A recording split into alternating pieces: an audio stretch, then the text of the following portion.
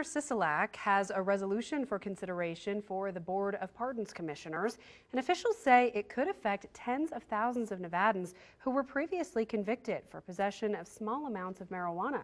Paul Nelson reports. Legalized recreational marijuana is fairly new to Nevada, but the criminal records linger for many whose offenses would not be crimes by today's standards. Anything that is sort of a previous crime where somebody was caught with 1 ounce or less of marijuana, I do think they should be pardoned and have their records sort of expunged from here on out. The governor's resolution would pardon people who were previously convicted of possessing 1 ounce or less of marijuana and weren't trying to sell it.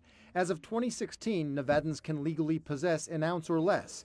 In a statement, he said, quote, "The people of Nevada have decided that possession of small amounts of marijuana is not a crime. If approved, this resolution will clear the slate for thousands of people who bear the stigma of a conviction for actions that have now been decriminalized." It is my understanding that these crimes would be misdemeanors in their intent because they have a felony marijuana conviction. It have to be a very, very old conviction or for a very large quantity of marijuana, some sort of trafficking charge. The 2019 legislature passed a bill that allows people to request the court to seal their conviction if the offense happened before it was decriminalized. A lot of people in the state have realized that past crimes and convictions of marijuana need to be reformed, and we need to look at it as a new substance for what it is today, a legal adult use substance.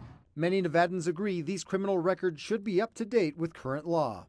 I do think, though, that if they've had multiple offenses or offenses of marijuana and something else, that perhaps they could be pardoned, but they need to have some sort of mandatory education. Covering the story, Paul Nelson, 2 News.